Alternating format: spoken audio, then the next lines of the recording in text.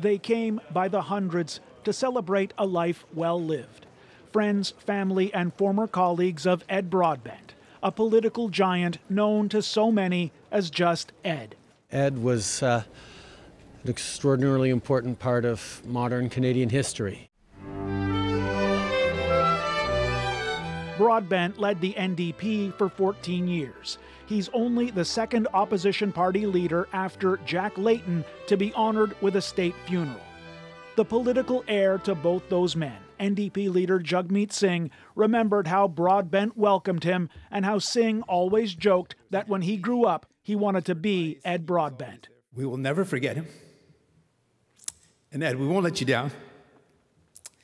And you're still who I want to be when I grow up. Manitoba Premier Wab Kinew says Broadbent pursued what he calls the politics of joy, seeking to bring people together rather than divide them.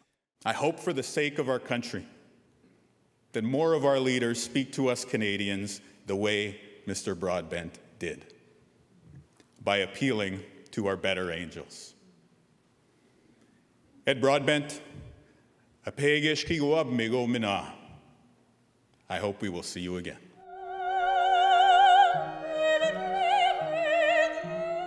After stepping down as NDP leader, Broadbent campaigned for human rights at home and around the world.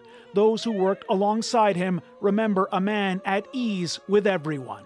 Whether he was talking to factory workers in Bangkok, to Indigenous leaders in Guatemala, to Fidel Castro, the Dalai Lama, or the receptionist, you felt important.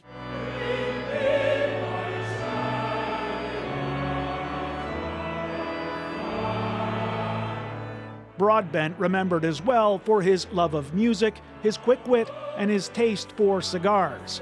But above all, as a man dedicated to building a better Canada and a better world. Tom Perry, CBC News, Ottawa.